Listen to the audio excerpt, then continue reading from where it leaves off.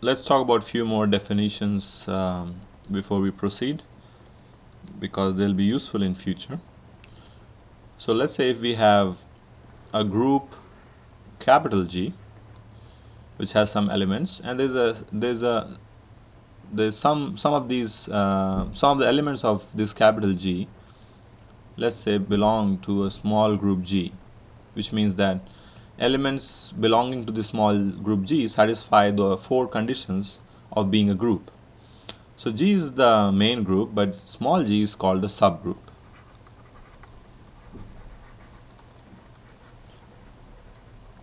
So elements belonging to small g satisfy the 4 conditions of being a group. Okay, what are cosets? So if, let's say, for some big group G, there exists a small subgroup G, or small g. Let me rephrase. For a big for a group capital G, let's say there exists a subgroup small g. Then for X, which belongs to capital G, but which does not belong to G, a right coset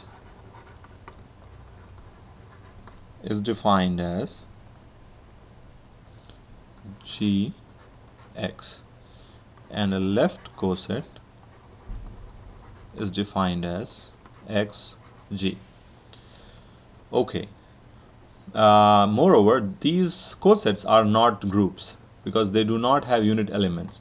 So Gx and Xg, which are the cosets, are not subgroups because they are missing the unit element.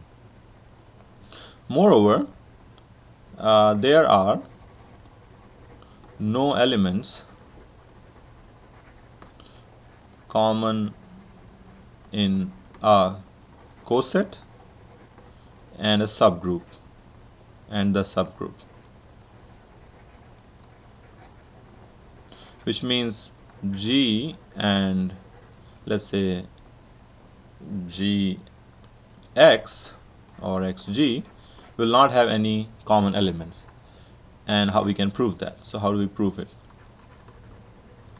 Let's say there is a certain element, some element which is common in both in G and Gx, and let's say that element is SL, which means Sk times X is SL, where Sk and SL, they both belong to small g,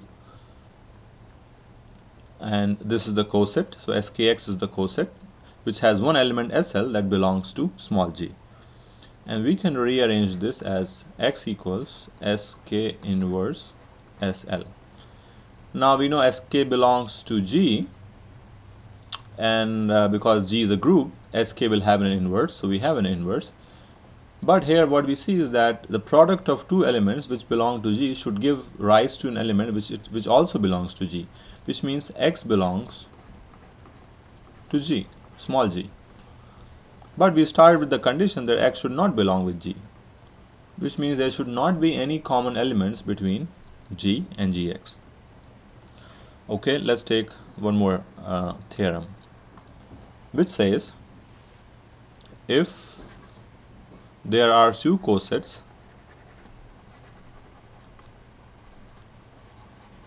let's say Gx and Gy, then they are the same, or they do not have any element common.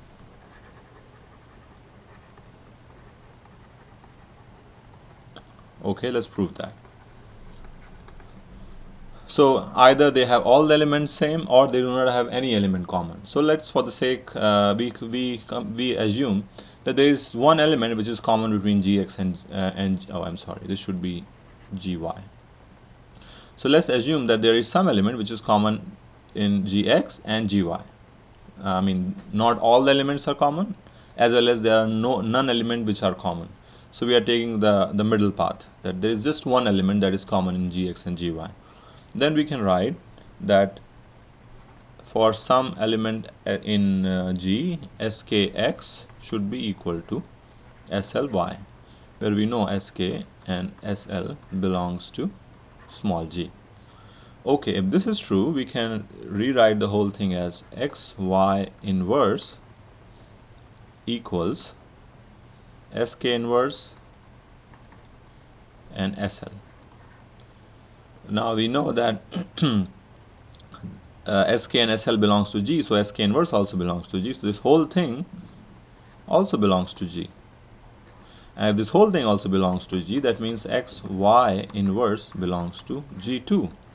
And if XY inverse belongs to G, then GXY inverse should be same as G because of rearrangement theorem.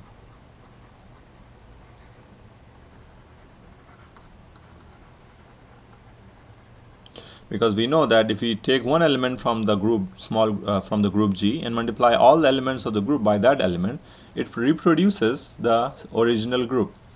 Just the reproduced group is sort of rearranged in a different manner, but it has the same elements. And this can be written as Gx equals Gy. So we started with this condition and we ended here, which means both the groups, both the cosets have the same elements. Here this is one coset, this is the other coset. So just assuming that only one element is common leads us to the case which says that all the elements are common. So either there are no elements which are common between these two cosets, or all of them are common between these two cosets. Okay, and we'll talk few more definitions in the following lectures.